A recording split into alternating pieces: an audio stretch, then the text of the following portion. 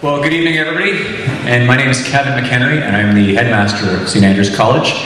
There are very many people here from the community, and probably many of you have never been on campus at St. Andrews. So I want to wish you a very, very warm welcome to St. Andrews College. Very quickly, we have been located in Aurora, proudly have been located in Aurora since 1926. School actually started in Toronto in 1899. So we're 113 years old now. We are all boys, of course. All boys grade 5. We start grade 5 next year, grade 5 to 12. 590 students from 25 countries around the world. And we have about 260 boarders and 330 day students. That's, in a nutshell, who we are and where we came from. That was, again, in Toronto. I'm only the 8th headmaster in the 113-year history of the school, and my wife Karen and I and our 3 children live on campus with about 40% of our faculty and staff. It's a residential community, so it's a great place to raise a family. So just wanted to wish a very, very warm welcome to everyone here. I don't want to take any more time because we as a school are thrilled to have a Canadian legend with us who made the trip down yesterday afternoon and will be leaving to go back to Quebec tomorrow morning. So it's our absolute pleasure. He's been with, we worked him really hard today from last night's dinner, and he began at 8 o'clock this morning and has been going non-stop all day. So he's doing great, and I'm sure he's going to sleep well tonight. I do want to turn the microphone over to one of our teachers. She's working in our library and will be our point person for our grade 5 program next year. Her name is Claudia Rose Donahoe, and over to you, Claudia. With great pride tonight, the St. Andrews College welcomes Mr. Carrier to our school. Mr. Carrier began his career as a post-secondary educator and later moved on to become principal. His other accomplishments are too many to name in full, but I will list the highlights. In 1991, Mr. Carrier was made an Officer of the Order of Canada, the second highest Canadian honour of merit. From there, he served as the Director of the Canada Council for the Arts, and he later went on to become the National Librarian of Canada. Growing up, Roch Carrier always knew he wanted to become a writer. In 1968, Mr. Carrier published his first novel, the very popular La Guerre, Yes Sir. Since then, he has written many other novels, short stories, plays, film and television scripts, essays, travel books, and poems. Millions of children and adults all over the world have enjoyed the hockey sweater for more than 30 years now. To many, there is no other work of literature as iconic in its portrayal of Canada's favorite pastime, the Canadian winter, childhood nostalgia, and the relations between French and English-speaking Canadians than this beloved, timeless classic. In fact, Mr. Carrier is such a Canadian icon that when you go home tonight, I encourage you to open your wallet, pull out your old familiar $5 bill, look at the back of that bill, and if you look really closely in the top left-hand corner, you will read the following quote from the hockey sweater. "The winters of my childhood were long, long seasons. We lived in 3 places, the school, the church, and the skating rink. But our real life was on the skating rink." Please join me in welcoming a wonderful, gracious man and a Canadian legend, Mr. Roch Carrier. So many good things that just incredible, all kinds of nice mail, all kind of thing, amazing. A lady was telling me that her dad passed away at the hospital, and they called the lady to tell her to come to the hospital and to pick up the stuff that her dad was having with him. And she was telling me that among the little things that he had a copy of the hockey sweater story. Another one, I would not make the whole list, but another one. I was at a meeting, kind of serious meeting, and at the end of the meeting, a gentleman told me, "Oh, I'm sorry, I don't want to waste your time, but I must tell you something. My mom is at the hospital, and she's very old, and she's a little bit, I would say, lost." He didn't say that word, but I would say lost. And what he did, he took the hockey sweater story and he cut out the face of his brothers in a album of photographs, and he glued the face of his brother on the face of the character. So every day the mother was taking the little book and she was turning the pages. Amazing, all kinds of things like that, just incredible. In one of my, I was in London, Ontario, reading in the gymnasium, and I started to read, and suddenly the whole attendance, all the kids were reading the story, but speaking with my accent. That was incredible. So it was around Christmas time, and there was a lunch, some guests were invited and were there, and I told them that story. It wasn't just a new story. And one of the young men said, "I don't believe you, because in our school we will never do that." And he started to tell the story by heart with my accent. Amazing.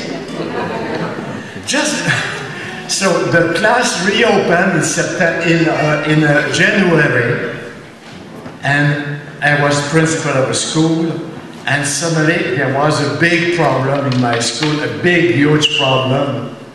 Now, I'm a bit of a dreamer. I said, I have to. It would be good to talk to the Premier of Quebec. But of course, it's not possible. But I always believe that things are possible. So I told my secretary, okay, just let's try, please phone to the assistant of the Premier of Quebec and tell him that I need to see him. Of course, she phoned, and of course she got the answer that he's extremely busy and he has a lot of meetings and it's impossible, but perhaps later he would get in touch with me, and that's it. 30 minutes later, about that, there was a phone call. Oh, the Premier will like to see you tomorrow morning. Whoa. I just didn't believe that.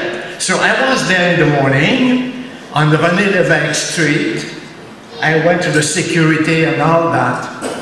And I was introduced in a kind of small dining room or breakfast room.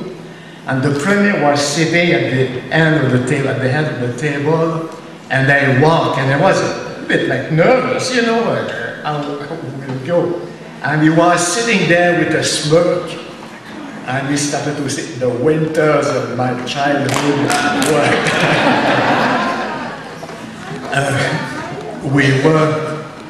I was telling that story to the students this morning.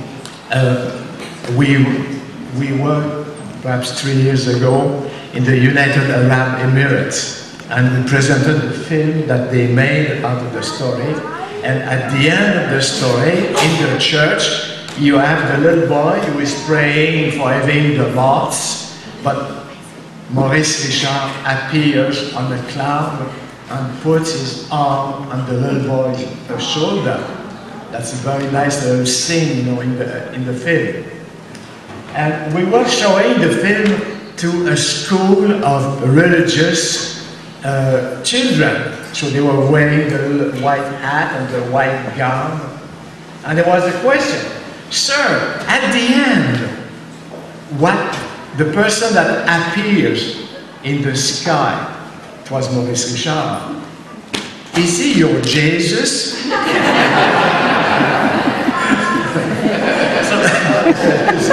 All kinds of interpretation. So I wrote that story a long time ago, and it's always a pleasure to reconnect and to read it to a new audience. Hockey, I guess, is something very important in Canada. I discovered that if you speak hockey, you speak to everybody. Hockey is a kind of metaphor. We can bring, let's say, if something is difficult to explain, you just have to say, it's like hockey. Suddenly everybody starts understanding before you speak. And then, yes, they understand. And I remember in one of my responsibilities, I needed money from government. And we didn't have budget to make any publicity. And you have to compete with all kinds of agencies. You have to compete for the people who are doing the lobbying and all that. And I didn't have any means. But I was at the National Library.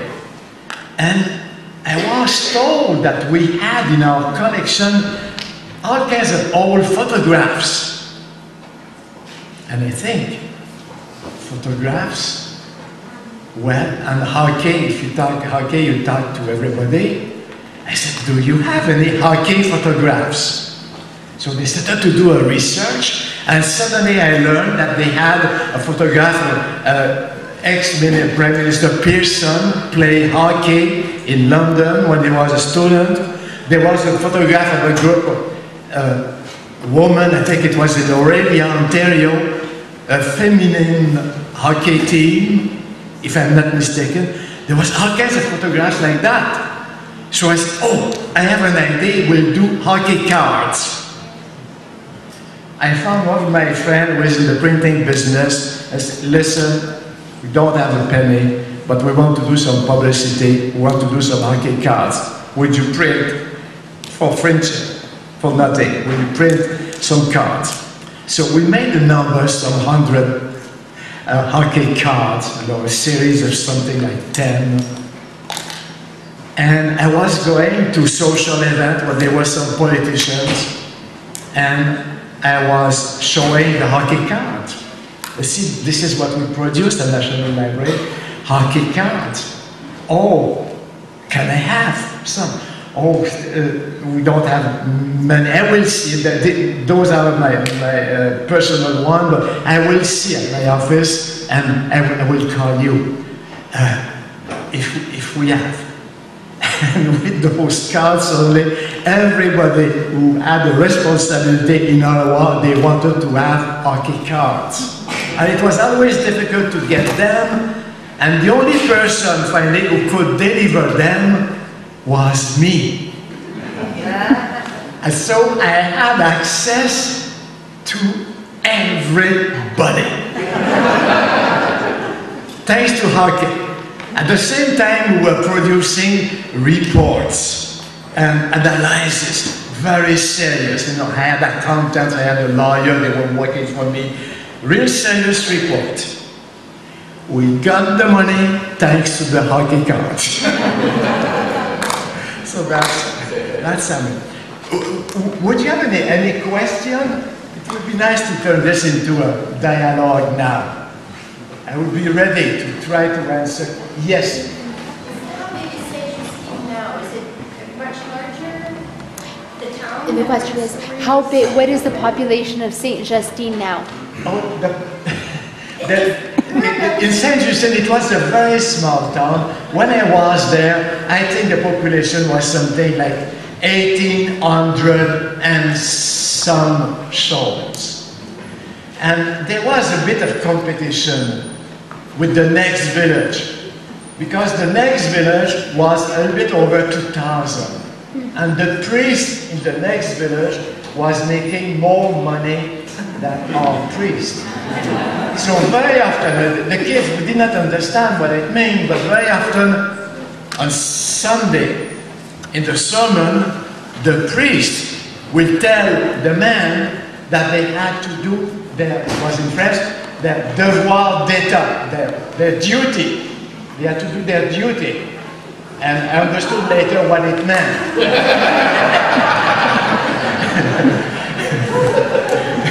So today, I think the population is about 2,000. But it's a nice little place on the hill. It was a great place to grow up. It was far away. It's something like south, east of Quebec City and close to the border of the state of Maine. So my learned word, you know, as a kid, it was wartime. So I knew that there was the war in Europe. Where was Europe? I have no clue. But I was walking out. I was living on this side of the hill. On the top of the hill here, there was the church, and on the other side, there was the school and the skating rink. So I was walking to the church, and in front of the church, there was nothing. So I could see very, very far away. So the war, where is the war? Let's say, we heard the parents talk about that. So the war is there, or perhaps there, or perhaps there. Nobody, or perhaps I forgot, but nobody was telling me it's there. It was somewhere there. Now, from my room, my bedroom, where there was a window, there was a field, and there was the forest after that, and there was like nothing. But it was the US, the American border.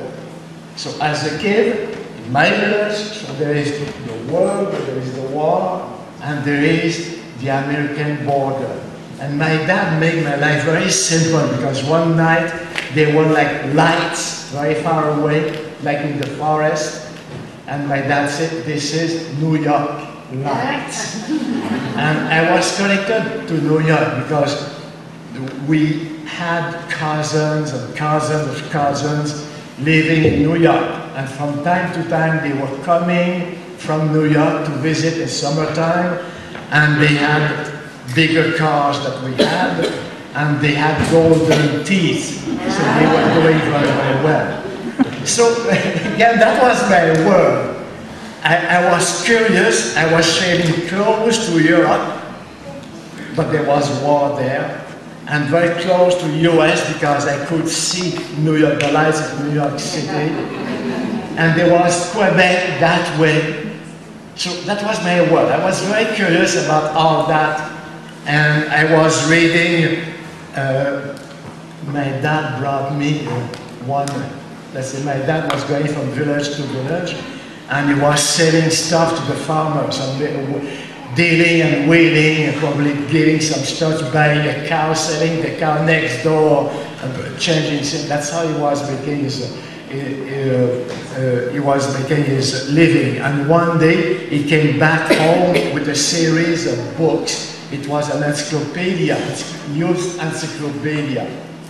That was the first real books that I saw, and I went from the beginning to the end. I read everything, all the articles.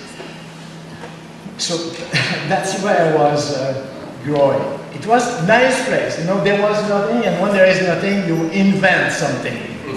And yes, we were inventing our life every day. We were not counting on anybody. We would never trust the government, nothing. And many people would not trust the banks. They were wise in those days. The business was made on the shaking hand. I want to borrow money. Yes, I will be able to get the money easily, shake hand, and I would get the money easily because my dad was paying his debt, my grandfather paid his debt. But if my grandfather had not paid his debt, I would not have access to money. And one day, I remember I was small, perhaps 5 years old, and my grandmother and my grandfather was talking about Mr. So-and-so who was owing money to them. And that was a real serious thing. So at lunchtime, learn me, 5, perhaps 6 years old, I knock at the door of this gentleman. They have a big family, 7 kids around the table, they are eating. I get in, I pull out the screen door, get in, and I go, oh, hi, viens voir. Monsieur Chabot, you have to pay your debt to my grandfather. And I went out. So that was a very simple world, very naive, great, let's say we knew everybody. There is a journalist in Montreal that wanted to do something. There was a player by the name of Alex Tanguay, was playing at the time for Canadien. Now he's playing for Calgary. Alex Tanguay, and he comes from Saint-Justin, and the journalist had the idea of having a meeting between Alex Tanguay, who became a professional player, and me, who was a rotten hockey player, but I wrote the hockey sweater. So we met. We never met before. And we had this funny dialogue that I never met him before. I didn't know his father, but I knew his grandfather, who was a hockey player, and I knew his great-grandfather, who was a truck driver, with a great sense of humor. And I told him one of the story, that this morning, Mr. Tanguay was driving his truck, going down the hill in Saint-Germain, and probably started to doze off, or he was distracted. He lost the direction, he went to the side, and he crashed into the house, the wall of the house.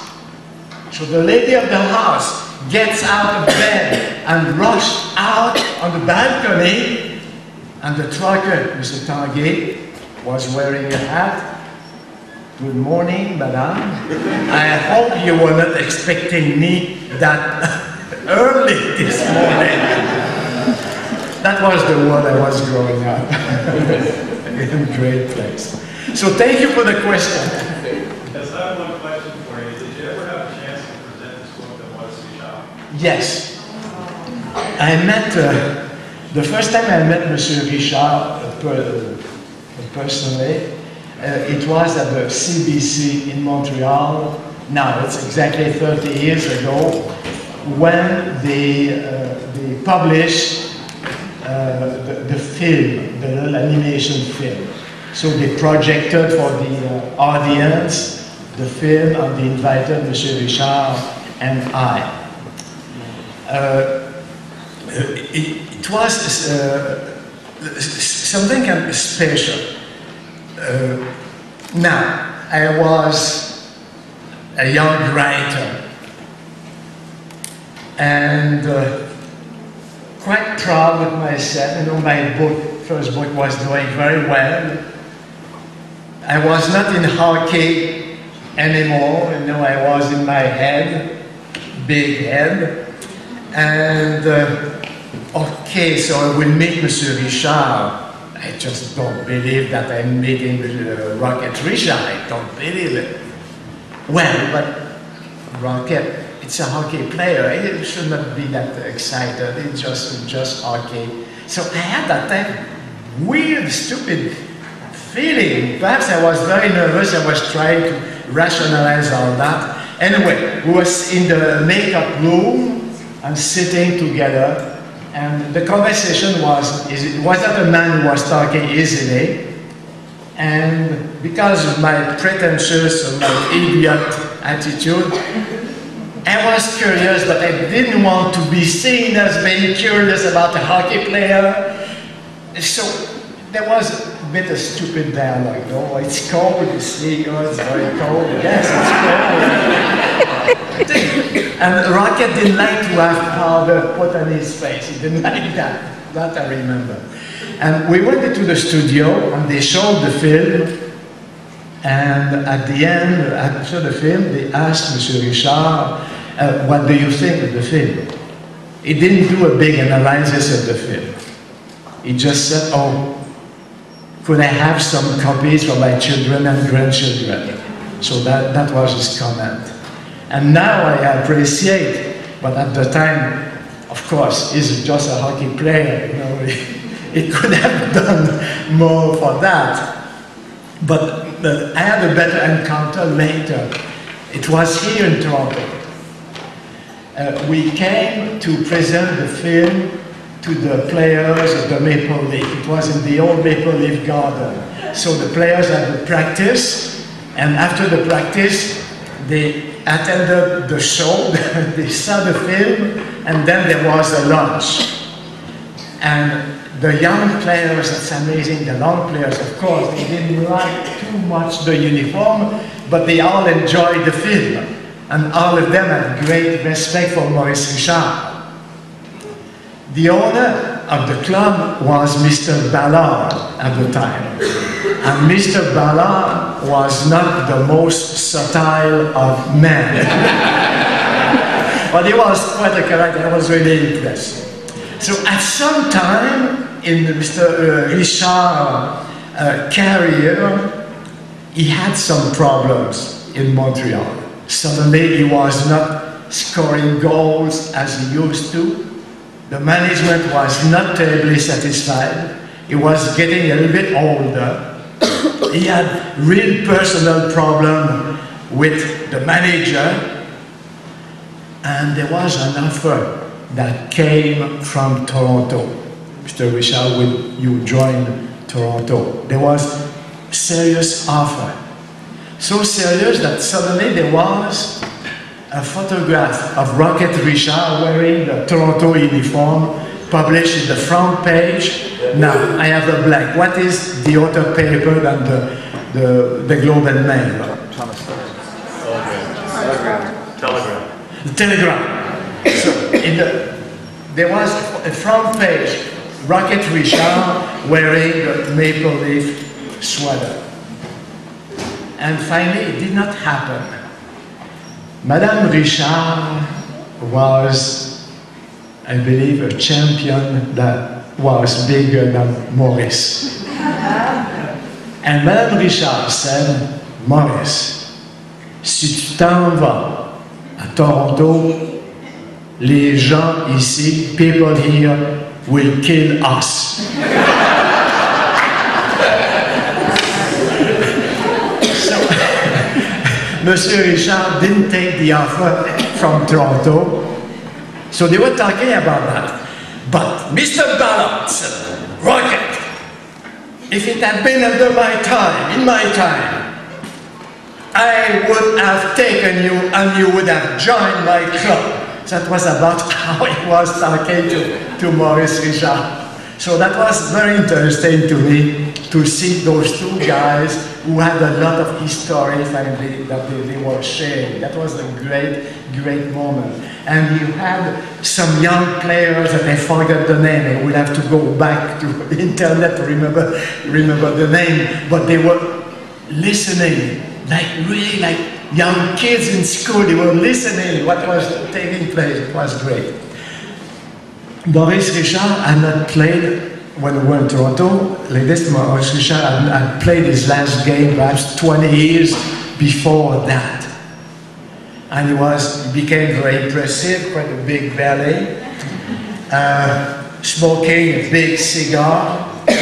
And in those days, the fashion was to wear in the springtime gabardine, the kind of coat that you were gabardine, so kind of fabric. So that's how Mr. Richard was dressed, and we were getting out of the Maple Leaf Garden. Mr. Richard walking, and people were walking by. Yeah, again, he had not played the game for the last 20 years. People were walking by, stopping. You're the Rocket! That's how they were reacting. You're the Rocket. Oh, would you give me a signature? I don't have paper. Oh, would you write something on my package of cigarette? And Rocket gave number of autographs on our way to the hotel. It was a beautiful day. And I felt good about Toronto. Because after that, after he signed, people were looking at me.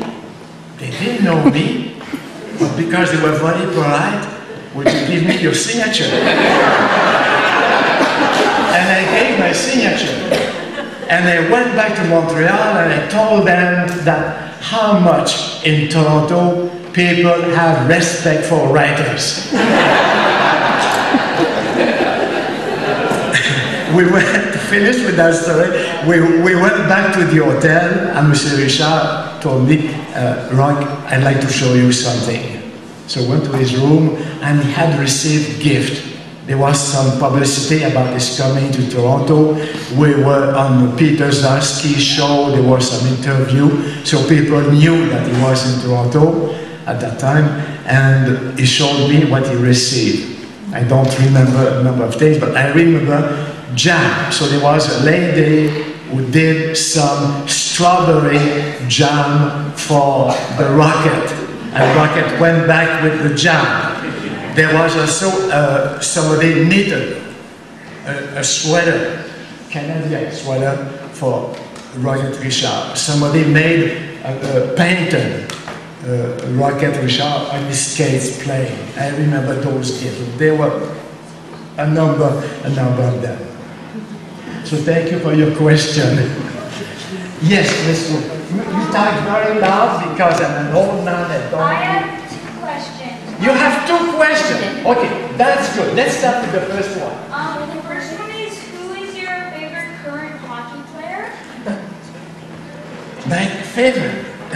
I have to be honest. This season I lost track. I worked very hard and I traveled quite a bit. I was out of the country quite a bit. And I must say that when I came back to Montreal, I saw some news in the newspaper about the team, and so I don't know what's happening really. Okay, then what's your favorite current team? My favorite current.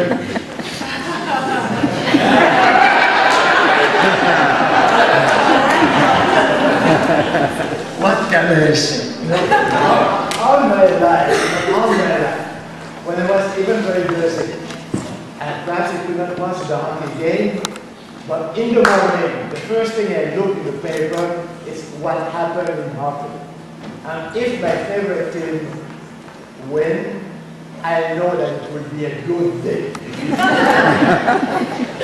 Now, for the last 2 months, I've been checking. But next year, I'm telling you, we will rebound. So that was a very good question. And my second question, Third one. what can we win? Oh, you don't remember? Oh, yeah, you can go. Say, I will go back to you. Okay? Yeah, monsieur? What inspired you to write? That's a good question. That's a very deep one. The answer is I don't know. No. How old are you? I'm 12. 12. So when I was 12 years old, I was reading books and I was reading comic strips, and I like story. I like story a lot. And so I was reading books, but I never thought about somebody writing the books. I didn't have that. And a little bit later, that's around 13 years old, I discovered that there was somebody who would sit down and write or type and invent a book. And I don't know why. I want to do that. That's what I want to do. And I still want to do that. And when I go back to Montreal tomorrow afternoon, I go back to my desk and I will start writing a story. Because I just like that. And talking about reading. Reading is a great adventure. You travel when you read, and when you write, you travel, you experiment. Some months ago, I received a very nice email, and I was amazed. The email was coming from the space. It was coming from a Canadian astronaut. And Mr. Carrier, I am in the space station, and perhaps you will be interested by the photograph that I'm sending to you. So I went to see the photograph that the astronaut was sending to me. And the astronaut was sending to me a photograph of himself in the space station, on his little bed in the space station, reading the hockey story. because they have the permission to write, to bring with them some personal objects. I was absolutely, I don't know the word. I know the word for flabbergasted, so I will say I was flabbergasted by that photograph. And it touched me very, very deeply. And I will tell you why it touched me so deeply, and I told that to the astronaut. So when I was a kid, I was reading, there were not many books around me, but there was the newspaper, and I was looking at, before I knew how to read, looking at the comic strips. And then when I knew how to read, I was reading the comic strip. And I was fascinated with a character by the name of Brick Bradford. And Brick Bradford was traveling in the space, traveling the century in a rocket. I wanted to do like Brick Bradford. So I was 9 years old perhaps. I wanted to go on my rocket. I didn't have a rocket. No problem, I will build a rocket. And my dad put some order in his garage, and he built a little wall to keep the stuff behind the wall. It was in planks. I wanted to build my rocket. I needed some planks. So I took my hammer and I pulled some planks from the wall that my dad built. And I built my rocket. And then I sat down on my rocket and I flew. So perhaps that's why I like to write, you know. It's always an experience. So I told that to Robert Trisk, and he liked the story too, of course. Yes, madam? Are you still writing books for children or what's next? I'm not writing for children now, but I have a project that will be, it's more than a project. I was asked if I would be interested in writing books for boys who hate books. I was interested by that. So I said, I don't know if I'm interested in that, but I don't know if I can do it. So they wanted to give me a contract and pay an advance and all that. I said, no, let's be cautious here. I don't know if I can do it. I will try to do one, and then we evaluate the situation. So I started to work, and I worked, and I worked, and I produced the first one. And I gave that to the publisher. Publisher read, and they said, yeah, okay, so we can go for the series, that's good.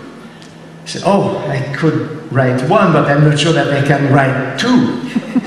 Let's try a second one if I can do it. And now I have written 6, and the 2 first one will be published next September for boys who hate books.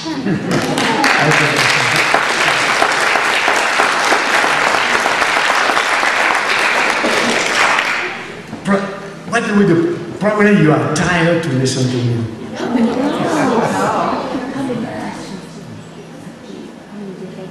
As much as they want. Okay, so you tell me when you have enough. Okay? Let's be easy. Yes, monsieur? I don't think we will ever. Can I have your business card? Because I know some people in Ottawa, they are looking for diplomats.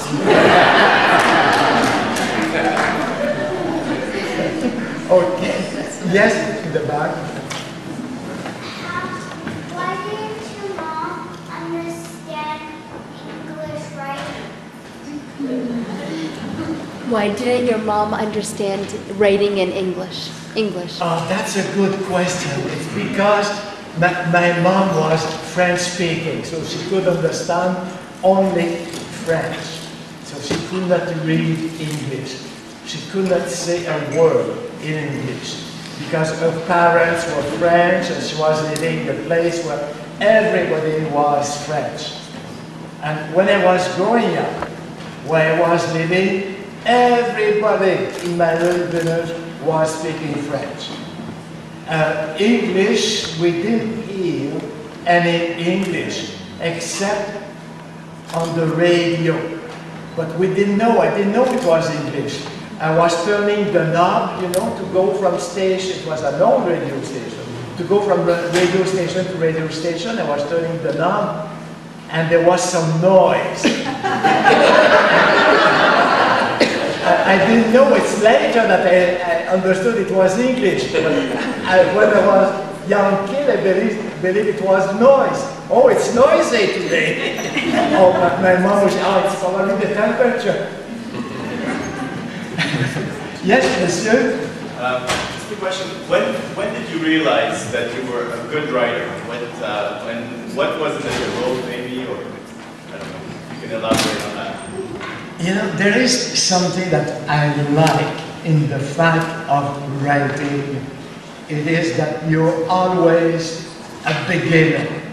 And whatever you did, you're a beginner. And it's not because you found something interesting 3 days ago that today you will be able to do it. And I just like that, to be a beginner. Because when you're a beginner, there is enthusiastic, there is a fresh view. And so, I don't know if I'm a good writer. And even if I had written great books, I will not think about that. What I would think is what I will do tomorrow afternoon. And will it be good stuff or bad stuff? So it's a place that there is never a security. It's very soft, you know, you don't know. And I like this approach. And even in my professional life, you know, I like to be a beginner. I like to be appointed to a job that I don't know anything about. So you arrive, you come, what's going on here, what are you doing? That's great, that's a good feeling. You start something, you learn how it works, you see how it can work better, and that's really amazing. And when you have no experience of that place, you see all kinds of things. I remember an organization, I came in, get out of the elevator, I noticed the clock. The clock has no hands. That's curious. The place I was before, they had obsession with the clock. You know, there was staff taking care of the clock to have the right time. And in this place, the clock has no hand. That's weird. I had an assistant. How come the clock has no hand? Which clock? The clock on top of the elevator door. Oh, I never saw that. There is a clock there. I speak to somebody. Did you see the time? What time it is? There is no hand. Oh, there is no hand. Okay, so I spend 1 day, 2 days, and then I go to the ground to see the clients, what they think about us. We had a meeting, and I got this comment. Oh, sir, your organization is the best one. The best one. They gave us the best possible answer, so well documented. But when we received the answer to our request, it took so long that we forgot we asked a question.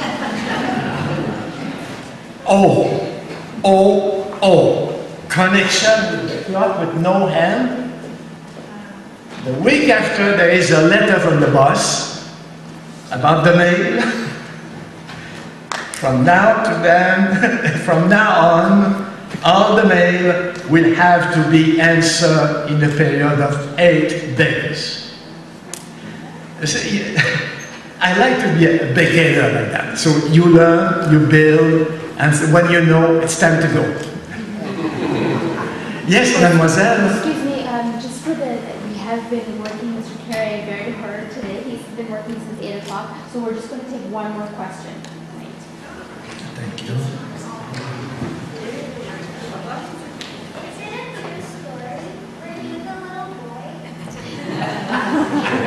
Is it a true story? Were you the little boy in the story? I'm sorry? Were you the little boy in the story? Was it a true story?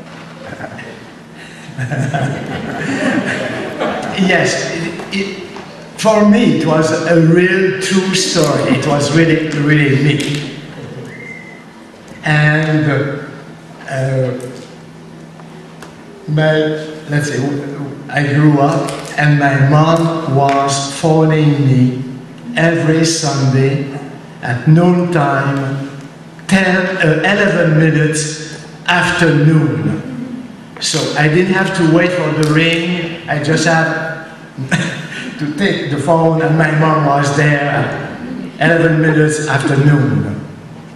And one morning, it was something like 8 o'clock, the phone rang, it was my mom. Roch, you're a big liar, t'es un gros menteur, you're a big liar. What for? She had seen the book and read the story, so it was all lies.